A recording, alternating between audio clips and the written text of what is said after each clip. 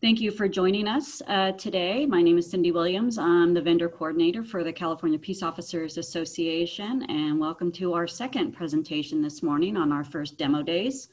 As you know, along with the rest of the world, we've had to do a pivot to digital.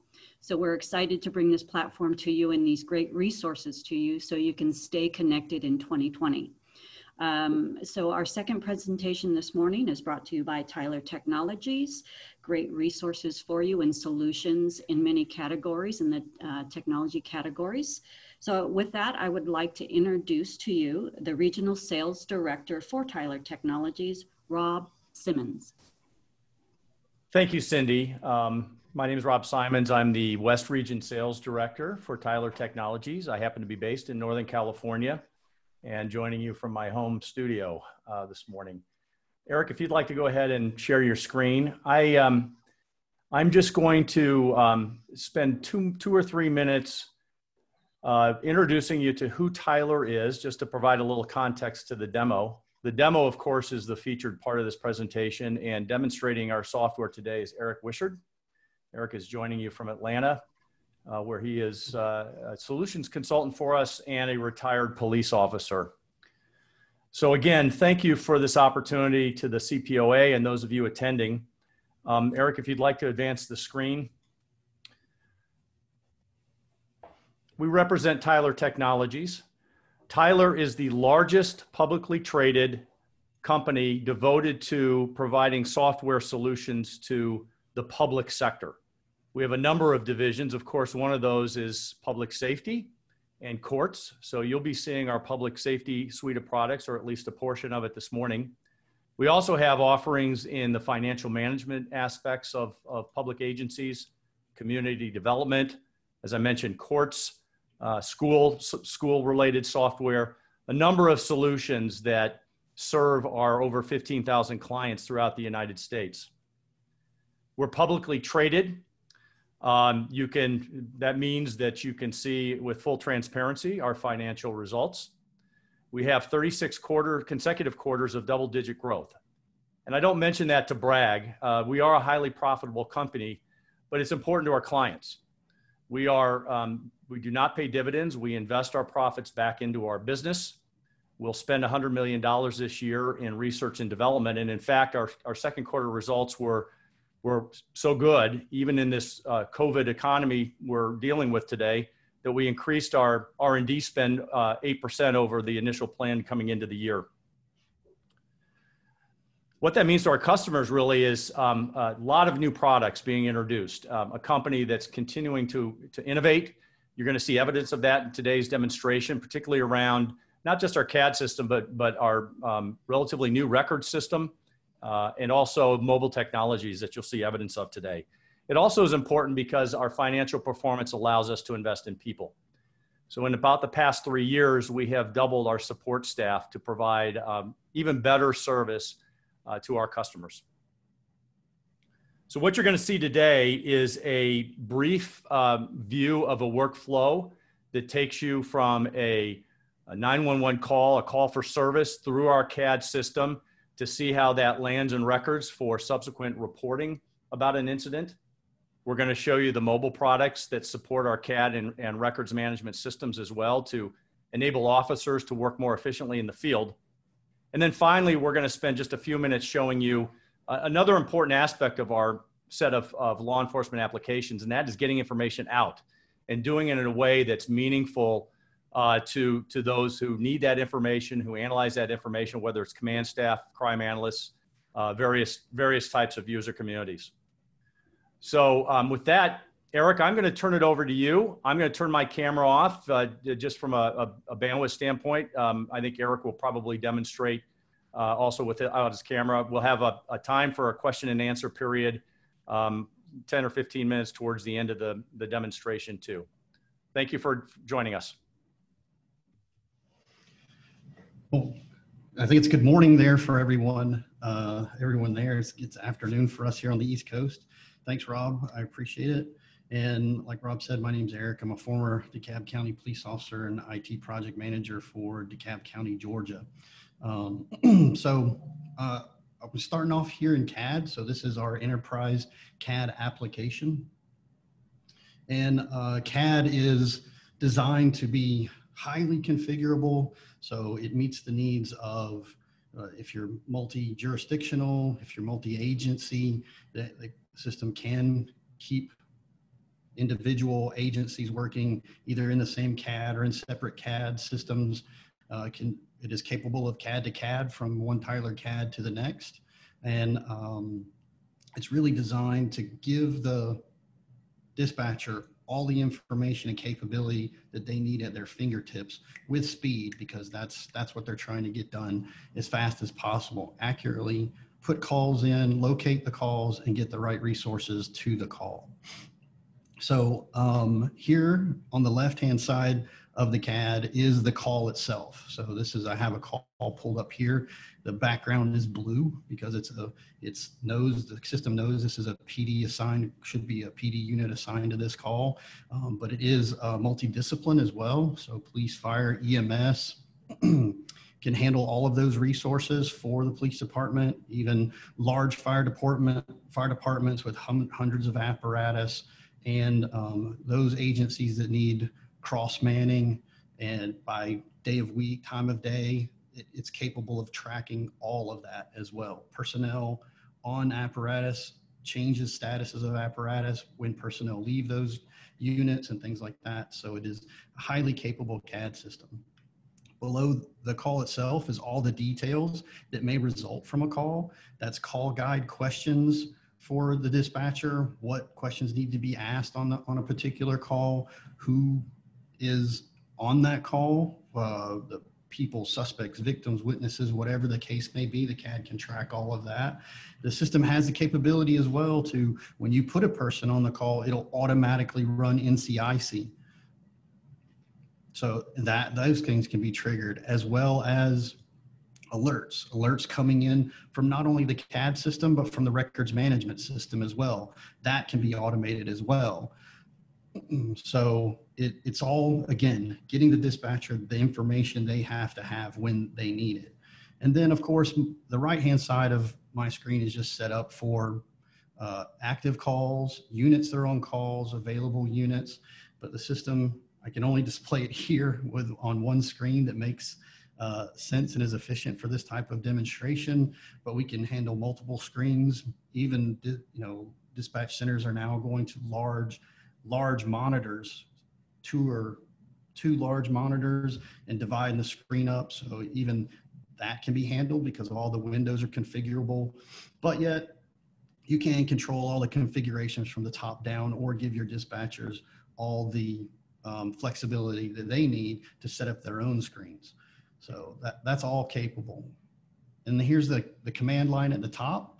It is a robust command line that also is configurable. So yes, it comes with a base set of codes and rules, but but you can actually alias those to your current command line instructions there, so your personnel don't have to relearn all of an entirely new command line system. So I'll go ahead and start a new call. And we'll take this call all the way to our mobility client in the field. So let's put in an address. This CAD system is a geocentric CAD system as well. So as I start typing, it's giving me suggestions of roads or business aliases that I might be trying to locate in the system. And the more I type, the more it will narrow this list down. And now I'm down to the last option in my database or in the geo record set. So that is actually the map set to find this location. It's pulled back the data from the map set, showing me all the cross streets, all the discipline responsibilities here on the left. And this screen is absolutely configurable by the agency. So if this is more information than you need on a call, you can take it off the form. The form's configurable. It can be set up for when dispatchers are separate from call takers or when they're combined, configurable. So I'm just putting some notes in on the call.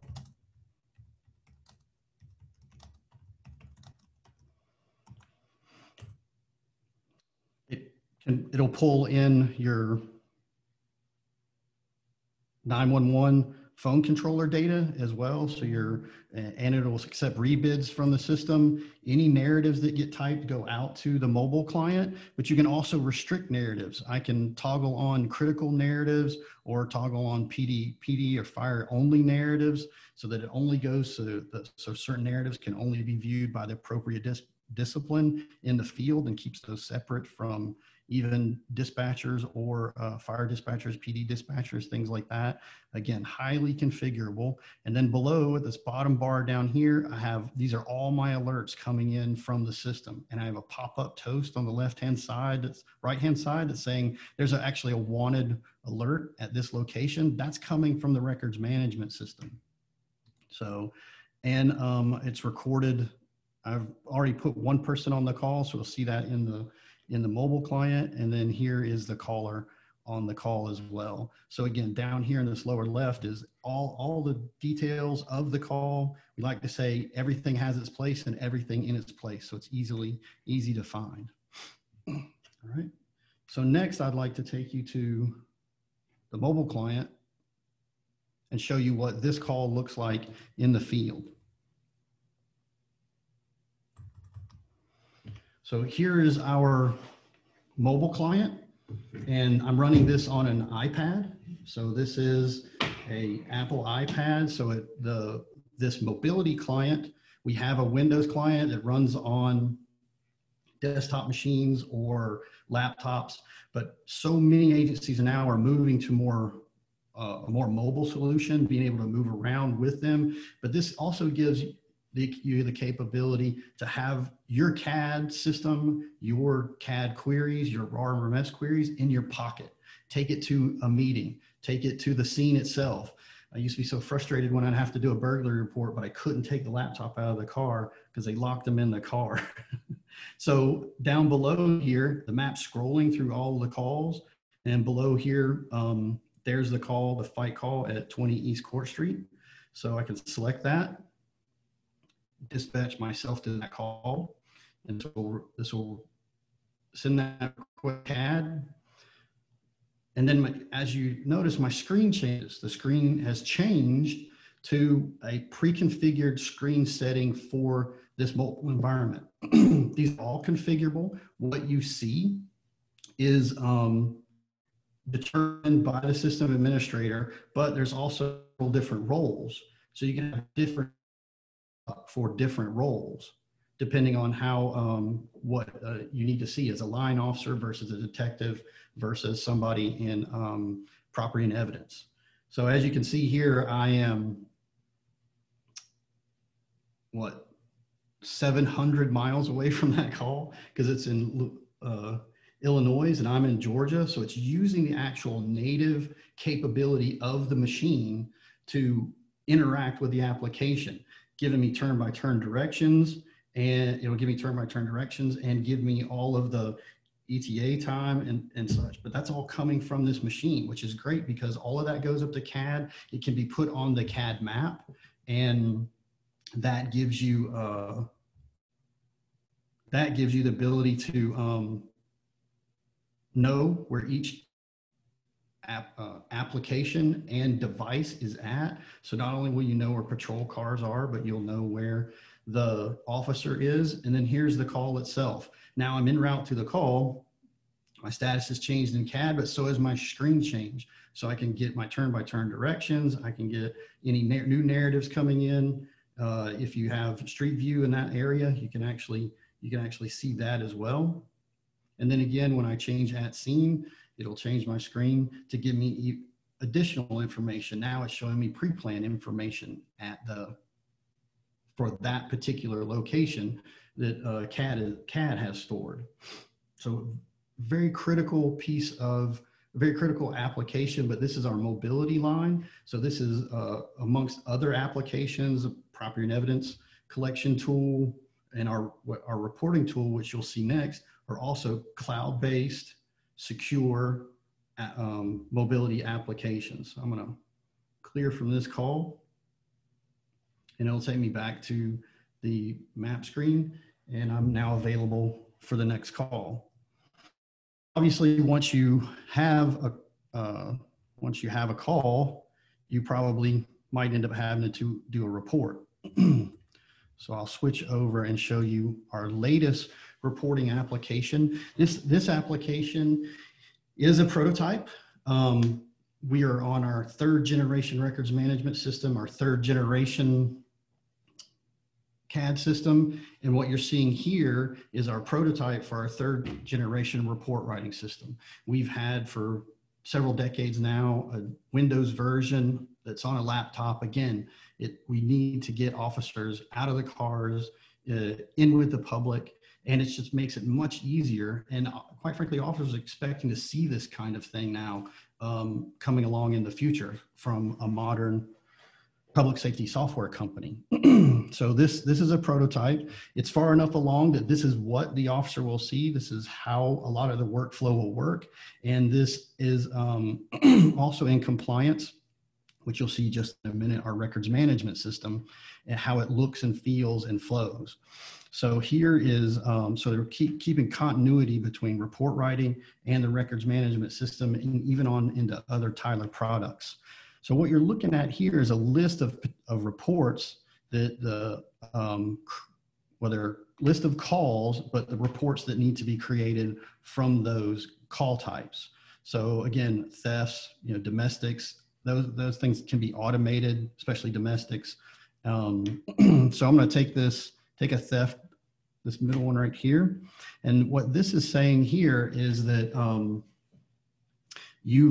I've interacted with the CAD system, or the dispatcher has placed people on my call or vehicles on my call, or I've collected information like a photograph in reference to my call through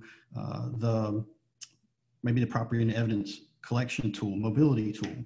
So the system already knows these elements are associated with my call, and it's asking me, do I want to import them into my report? So here I am, I'll select all these because of course I do. And now it's associating all those records that were part of the dispatch system now with my report writing system. This is basically the face sheet, where and when things happened. So I'll annotate the times, and those kinds of things can be changed, can be edited by the officer, even though they're being pulled from the call for service. Now, next up is the offense. So it's just walking me through creating a report. So what's next? I want crimes against property for a theft. What type of theft? So traditionally, we would just give the officer a search tool and say, okay, here, just go look for what it is you need. But this application actually guides the officer through narrowing it down to what they need and what exactly they need in a common language. So here's a larceny from a vehicle. So this is gonna be a break-in of a vehicle, what we call entering auto in Georgia, with some items stolen, leave your laptop or something like that in the car, and somebody busted out the window and took it. So here's your personal, so it's saying it's narrowed it down to this offense. Is that what you want? Yes, I do. And let's say it's been committed. Where was it? Where did it happen? All of the UCR and IVR information, it needs to be collected in reference to that offense. Record that with the system. And now it moves on to subjects. So I've already related this subject, pulled him into the report from the dispatch system. But here what it's doing is saying, okay, yes, this is the person on the call, but please verify the pertinent information for that particular person. This is actually a feature that our customers asked for many years, and we've finally been able to incorporate it in the system. And then from there, what are we looking for? Who is this person in relationship to this particular report? Primary, and what is he related to? What offense? So we'll relate him to the larceny offense. And it's just walking the officer through all the parts and pieces, but it only displays what's needed at any given time. Now it'll ask for vehicle, so we'll record vehicle information. Yep. And then next up will be property. So enter a description, but what type of property? So this starts to trigger more and more elements that may be needed. So the value of the property. Yeah, so recording a backpack and we're saying that that was stolen. And then what is the backpack related to? It's owned by John and it is related to this offense of property stolen from a vehicle. So next up, we'll add another piece of property with a little bit different elements to it. So let's say the backpack contained a laptop. So the property value, but we have much more detail in reference to this type of property. So I'll turn those fields on, which gives me make, model, serial number, can further define the actual element of that particular item. Say that was stolen, and then again, what is it related to? Related to John as the owner, and it was involved in a theft. Right. Now here's where we can record in the same section damages to the vehicle. So say the broken window, add the value. It's damaged instead of stolen, but still related to John as the victim, this offense, and that vehicle listed in the report. Narrative, can do narrative templates, but here's just a quick throw in a narrative. Now your spell check looks more like Word. This is what people are expecting this day and age. And my attachments have already been added, the broken window. Once I'm finished, it checks itself and I can submit it. If there are any errors, obviously it'll walk me through fixing those errors, and I'm down from 3 reports to 2 reports. Right. And where do the reports go? Well, obviously they go to the records management system. So here's our 3rd generation records management system that is cloud-based, just like the mobility products. It is I'm running it in Chrome here. Some of the significant improvements with this records management system is it's not just a static RMS waiting for you to ask for questions, ask it for data. Here's a perfect example of why we say this records management system is proactive. Over here on the right-hand side, it's got a list of QPIs, key performance indexes it's letting me know about as soon as I log in. That's right on my personal dashboard. Everybody has a configurable personal dashboard. This can, because it is a cloud-based product or a hostable product, can be hosted by in your agency or by us. You can actually get to this information remotely with a secure VPN back to the servers, or you can get to it on vacation if you'd like. So these dashboards are just an example of some data that that can be displayed, but it's typically work-oriented or individual oriented. So maybe I'm a crime analyst and I got a burglary dashboard. So this is the same record set, the same query for burglary, but displayed 3 different ways. A list, incident by day of week. So we're high on Mondays, and then a pin map. But that's the same query, just displayed in 3 different ways. And everybody has the access to this tool in the records management system. Some other features of the records management system is our Omnibar. So we have, this is a search tool for the records management system. It searches the entire system from one place. Searches free text fields, narratives, searches for attachments on cases, and it categorizes them over here on the left-hand side as to what category the hits are coming back from. So if I select person, there's 1,800 hits coming back from a person query, and it's all in reference to tattoos. If I switch that to warrants, it's all in reference to names, Crossman, Crossley, those kinds of things. So this is an extremely powerful tool, but it's actually a commercially available tool. I'd say with 99% certainty that everybody's probably used this tool before. It's used by Dell, it's used by Verizon, Blizzard Gaming, Amazon uses this tool. So we embedded a commercially available search tool in our records management system so that we don't have to recreate the wheel. It's our job to create the most effective law enforcement record management system that we can. And it saves us a ton of time doing that.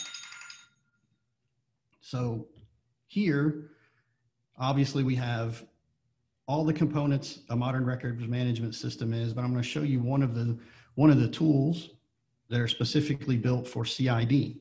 And there's tools for all the different responsibilities inside the records management system. And here's our case assignment tool. But what our customer base has always had a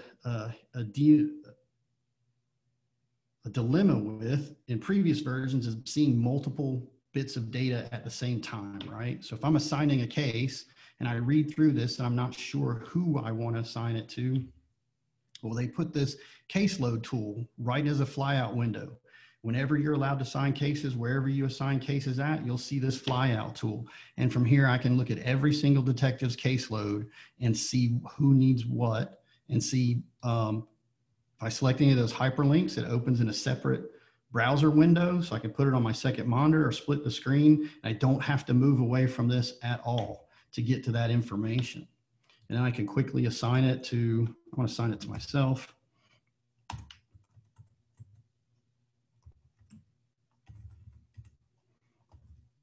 Primary investigator,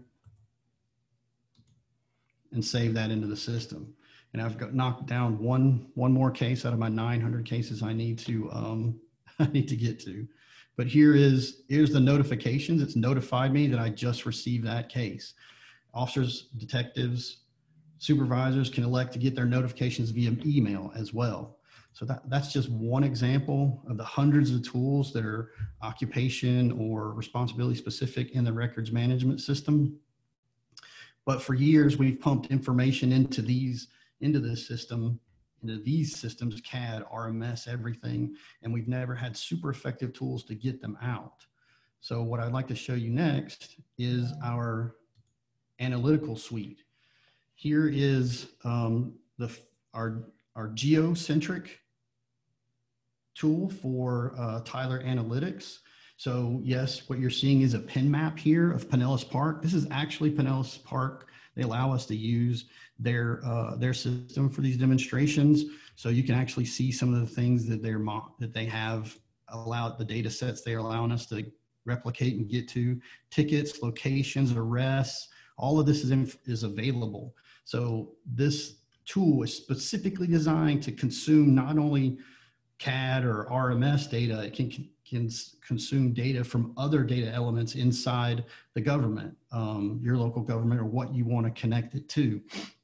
So here you're seeing pins on the map for each of the incidences or calls for service. What you see on these balloon windows is up to you guys. It's all super configurable, highly configurable, what data you want to compare it to.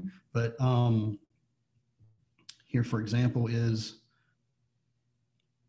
the spiral tool. So you can even get to calls when you're still too high up. You can still spiral them out and read through each one of those.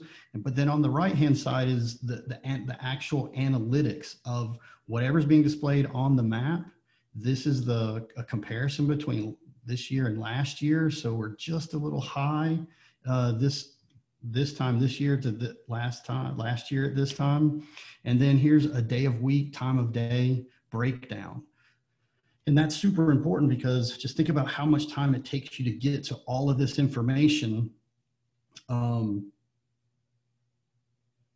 today. You know, all these different pieces of information, a PIM map with all of the list of all the incidents, and then a comparison to last year, and a day of time of week with a active legend. So I didn't even see that. So there's a couple of times that I missed. I thought there were 4, but there's 5 of our most busiest times: Monday, Wednesday, and Friday, but 3 different times on Friday. And then it's narrowed my search on my map down to just those elements. But if you look at the comparison up at the top again, we're way above where we were for our most our most active call times this time last year. So Eric, I think this is a good, this perhaps is a good place to pause. And we've covered in the time we've had, which is very short, I recognize, but the actual integration of a workflow from a call for service all the way through the analytics. So hopefully you can see what we're showing you here could be very useful to command staff, to crime analysts and others who are really digging into historical data to understand trends. I would add that, we have some purpose-built law enforcement extensions to the Socrata product that go beyond what we've been able to show you here that are pretty neat as well. So thanks, Eric. The other thing I just have you take away from the presentation is just how geocentric our applications are, all the way across the suite, from CAD to records into these analytical products that we've shown you a bit of. So we are an Esri partner, a very strong Esri partner. Esri is baked into our products across the suite. We consume those maps natively. And for your GIS staff, our products are very, very easy to work with from a GIS perspective. So those are some of the key takeaways, I think, in this short time that we've had with you today. And Rob, thank you for that. And we have approached our 30-minute threshold there, but I do want to open it up to some questions in the chat. If anyone that has viewed the presentation has some questions of the team at Tyler Technologies, now would be the time to ask them before we go. And let's not forget, there is a prize at the end of the session. So please go ahead, ask your questions in the chat. And something did come up for me while you were presenting. And, agencies that dispatch for fire and EMS, can your CAD system handle those disciplines as well?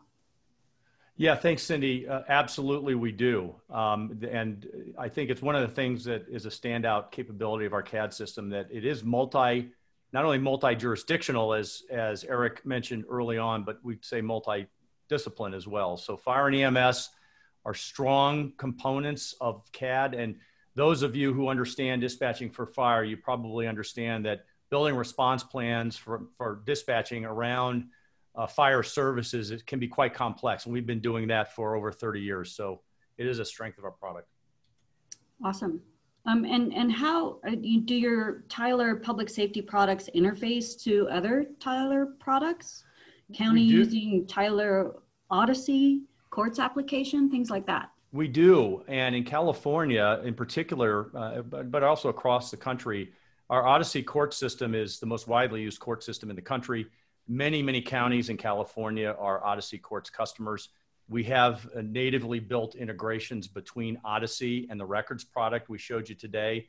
For example, if warrants are entered in the Odyssey Court system, they move seamlessly into the record system and attach to a subject's jacket, so we know there's a warrant on that person. So that's one example. Another that I'll mention very, very quickly is our eCitation product, which also integrates with our records product and integrates with the Odyssey Courts products as well. So those are two examples.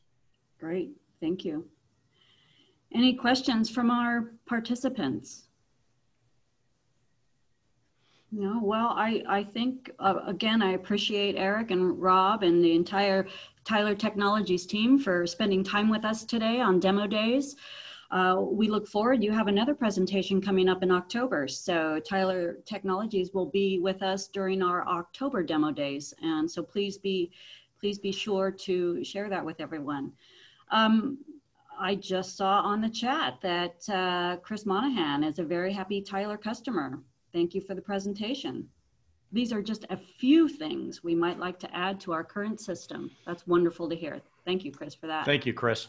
And I'm going to pull up our winner. I'm going to stop sharing your screen, Eric, and I'm going to pull up our winner slide so we can see who won. I believe it's a $100 Amazon gift card. Pano Stathos, California Assembly Sergeant at Arms. So congratulations. Awesome. And again, a big thank you to the team at Tyler Technologies for joining us for Demo Days. We're going to continue this at the top of the hour every hour. We are taking a lunch break at the noon hour, so we'll see you back here at 1 o'clock for, let's see who's coming up then. Informer Systems is coming up. So we look forward to seeing you then. Again, thanks to everyone for Demo Days joining us, and have a great afternoon. We'll chat soon. Thank you all. Thank you.